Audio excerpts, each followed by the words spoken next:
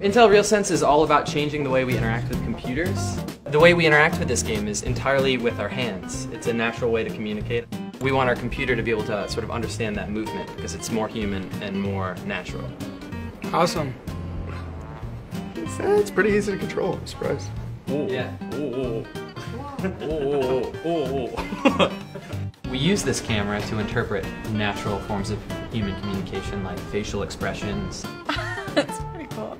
Another cool thing we can do with a 3D camera is we can create 3D scans. We'll actually take this and we'll composite it onto a figure.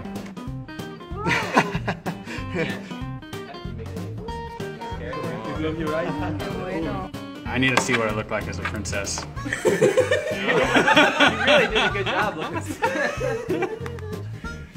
I love that.